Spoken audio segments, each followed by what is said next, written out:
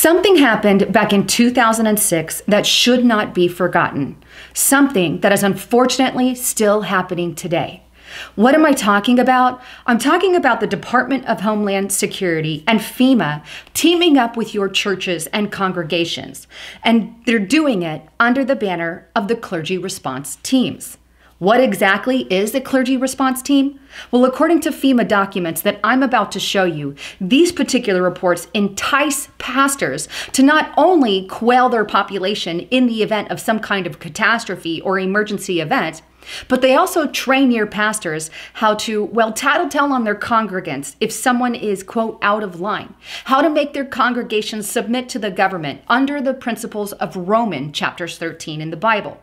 It also tells pastors that in the event of some kind of martial law scenario, that they are to tell their congregants to, quote, turn in their guns or have gun confiscation. These are the things being taught to our pastors and our clergy people all across the country. And the question I have, is your church now under the pool? Now, before I get into the report, just a quick break from my sponsor. You are either a prepper or you are a future victim. The truth of the matter is, emergencies do indeed happen. Hurricanes such as Hurricane Michael, Ivan, and Katrina all wreaked havoc across America, leaving thousands, if not tens of thousands of people out of power and the basic necessities of food. Right now in the northwestern United States, many states and cities are getting hit with massive flooding, leaving grocery stores empty and people craving the basic necessities. When the devastation hits, it's already too late to prepare. So prepare now when times are good, or suffer and pay the consequences later. Ask yourself, could you feed your family or your loved ones in the event of some kind of emergency? If not, then maybe today is the day that you get the emergency food supply that you need. Personally, I only trust and use my Patriot supply at preparewithlisa.com. I've also managed to convince them to keep the specials that they've had last month and extend them into this month. So right now, you've got the amazing deal of getting a 2 weeks food supply kit at $75. Even better, you can get a 4 weeks food supply kit for $147. These kits will get you everything you need. I'm talking breakfast, lunch, and dinner, things like pancakes, potato soup, as well as long grain rice. The food kits at My Patriot Supply last up to 25 years, if not longer, and they ship directly to your door. Now is also the time to take advantage of that 45% off because I don't know how long it'll last. So go to hidewithlisa.com and get food storage today. All right. Back to the broadcast. For starters, I want to state that I've been talking about clergy response teams on my channel since 2006. However, I wanted to re-bring up the situation because it literally is something we should not forget. But let me take you straight to the source so you can see what I'm talking about. Now, the source that you're looking at on the screen is the actual Pastor Crisis Intervention document. It's a document used by DHS and FEMA and churches. In this particular case, it was used by Seventh-day Adventist Church. This report trains pastors how to basically quell or calm their congregations in the event of some kind of catastrophe, and to basically submit unto your governing authorities under any and all circumstances, using Romans 13 as the springboard. But you can see here, this was published May 15th, 2006. Now, the first 8 pages of the reports tells you about why Christians should help, why they should get involved, why you as a congregation member need to help your community. Let me just pause right there. Whose job is it to help the community? It is ours. It's Christians, it's people, it's our job and our duties to get involved. Specifically, the church's job to get involved. So then wouldn't it be okay if they teamed up with FEMA? You see, God calls the churches to do this outside of any organization. He didn't say team up with the government. No, Jesus said, render unto Caesar what is Caesar, and unto God what is God. God never said, let's sign up with one, because what happens in the event that you have some kind of, well, dictator like Stalin or Mao, or even another Hitler? You could be looking at a whole new set of situations. If you scroll a little further in this report, and I'm really just skimming through it, on page 12, it tells pastors how to handle their people. It tells them how to handle their people who are stressed out and worried. It also says, here's some things you need to remember about human dignity. Basically telling your pastor what to expect in the event of a crisis. It also goes on to explain to a pastor what they should do, questions they should ask, how they should interact with people, and when they need to, quote unquote, refer a person to another organization. Maybe sending your congregant member to a psychiatrist in order to help them with their stress level, or maybe sending that congregant to the FEMA or Department of Homeland Security themselves because that member refused to turn in their guns under a martial law scenario. You see where I'm going with this?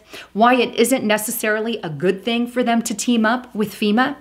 Let's go on a little further. Pages 13 and 14 teaches pastors how to listen to their congregation, to listen to every single detail that they're telling them, so that they can jot it down and report anything that they need to report. Now, in this section of the report, it includes a letter that was actually issued to them asking for church members and pastors to attend a meeting on how to prepare for a flu pandemic. This was an emergency management agency issued report to churches.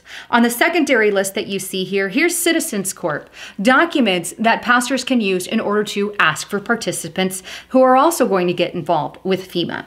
Then a little further in the report, it goes through an actual presentation. Now I'm just going to flip through the slides here so you can get an idea of what I'm talking about. But these slides basically train your pastors, your volunteers, your congregation members how to aid in the event of some kind of crisis and how to jot down information they need in order to watch the population. The bottom line, FEMA and the Department of Homeland Security are teaming up with your churches, and they're doing it in the name of safety, in the name of catastrophic events, in the name of quelling the population in the event of some kind of catastrophe. Well, that's the claim that they're doing it. The real motive here is so that they can gain information on the church congregates, so that they can get the congregants of these churches to follow and obey all commands, even if that command goes against God's. Even if that command breaks the law and wants to take your Second Amendment right. Even if that command goes against your First Amendment rights of freedom of speech and freedom of religion. And they're training the pastors how to comply. But you know what? That's not the only document I've found. Check this one out. This is a FEMA tip sheet that engages faith-based communities. Now, this sheet goes on to detail how someone from FEMA should respond to a church, how a FEMA personnel should act if they were to enter a church. Some examples here are given. Take your hat off if you go in the building. Shake the hands of those who enter. These are the details that they get very specific about, and they're actually right on a lot of these fronts on how to act in a church. But then it goes on in one portion of the report, and I'm going to hone in on this one. Under NVOAD membership, it states, these may serve, talking about church buildings, as significant assets during disaster response. That tip sheet basically trains FEMA how to get in the hands of congregation, how to get in the pocket of the church leader, and have them work with FEMA in order to, well, use their facilities in the event of a disaster. One last thing that I want to show you is a news report and a clip that actually proves under martial law, the clergy response team can be used to take your gun. Check this article out. Homeland Security enlists clergy to quell public unrest if martial law is ever declared. Take a look at the video from that report. If martial law were enacted here at home, like depicted in the movie The Siege, easing public fears and quelling dissent would be critical. And that's exactly what the clergy response team, as it's called, helped accomplish in New Orleans. Jeff, the primary thing that we say to anybody is let's cooperate and get this thing over with, and then we'll settle the differences once the crisis is over. Such clergy response teams would walk a tightrope between the needs of the government versus the wishes of the public. Those aren't my words. Those are the words of a local news report, KSLA, and back from a couple of years ago, mind you, but nonetheless, ever so relevant today as it was back then. So I've got one last question for you. Why is it so bad for your church to team up with FEMA? After all, aren't they just there to help in the event of a catastrophe? And shouldn't the church be helping anyhow? The answer to that is yes, the church should be helping 100%. In fact, God calls church members to help their brothers and sisters and even non-believers to help everyone, especially in the event of an emergency. However, God does not tell us to team with other organizations in order to do that. In fact, he makes it very clear that you render unto Caesar what is Caesar and render unto God what is God's. Why? Well, here's the reason. There are a lot of alarm bells that this rings for me. One of those being, imagine that a crisis did happen. FEMA comes in, calls on the clergy response team to help them. Well, now FEMA has taken over your church, your congregation, and your facility. They could very easily remove any prayer, any scripture from any kind of need or helping in that community. 100%. They now have rules over your church, over your congregation. Imagine if it was a step further and they wanted to know who the members of your congregation were. Well, you'd have to hand over those lists to FEMA itself. Imagine if they wanted to know also who was registered with guns and who wasn't. Well, they would have to give that information to your FEMA director. There's a lot of lines that can be drawn. If FEMA takes over, you can kiss any and all prayers goodbye. You can kiss all of your freedom goodbye under that scenario. Or how about this? What if some evil dictator was in charge of America? Say another Hitler or a Stalin or a Mao. Say we have a Xi Jinping. You know, over in China right now, they are arresting Christians and Muslim and Falun Gong religion, and they putting them in re-education centers, working them to literal death.